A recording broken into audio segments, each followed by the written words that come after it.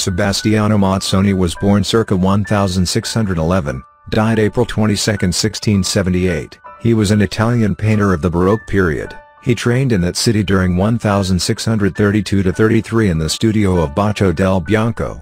He then moved to Venice in 1648, and stayed there till his death. He painted a somewhat unusual Annunciation with a hovering ghostly angel dominating the scene. In 1638 he joined the Accademia del Disegno in Florence. Andrea Celesti was one of his pupils, and it is said he influenced the style of Sebastiano Ricci and Ghislandi. Ultimately he has an enigmatic individual style with paintings of unresolved dynamism, depicted from awkward perspectives. In some fashion he resembles his contemporary Francesco Maffei or evokes the distortions of Lorenzo Lotto of the prior century.